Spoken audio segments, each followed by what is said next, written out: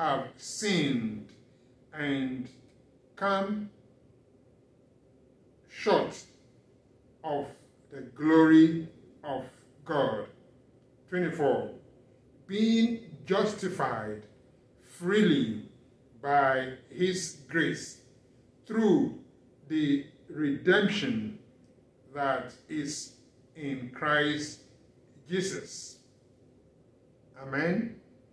Let me do add 25 to it. Whom God had set forth to be a propitiation through faith in his blood, to declare his righteousness for the remission of sins that are passed through the forbearance of God.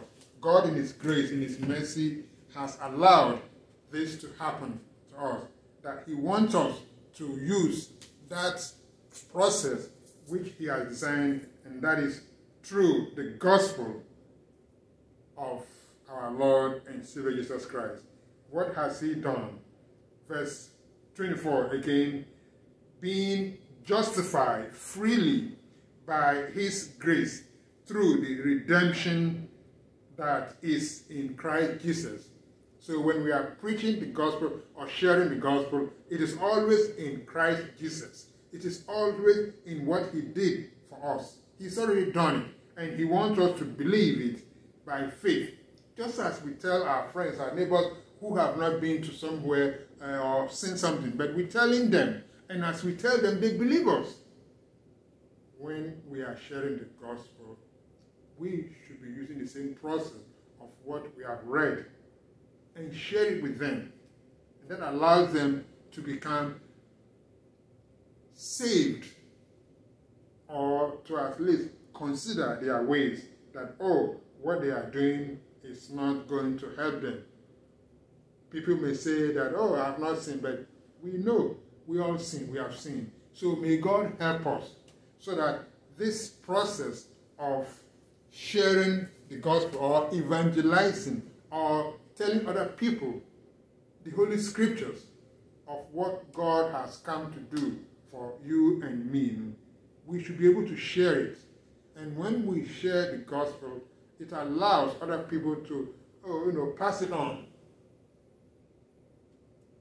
Let us remember that evangelism goes with repentance.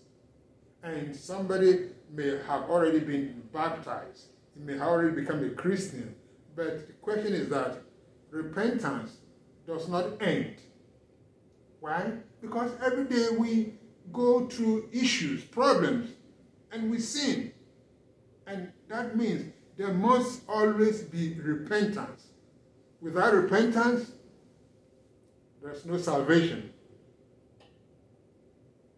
May the Lord help us.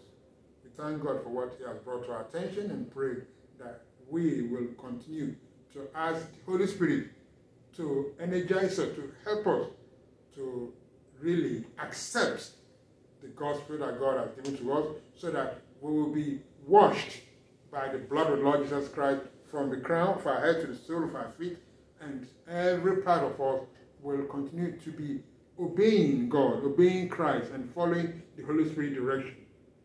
May this be our portion in the blessed name of our Lord and Savior Jesus Christ. Amen.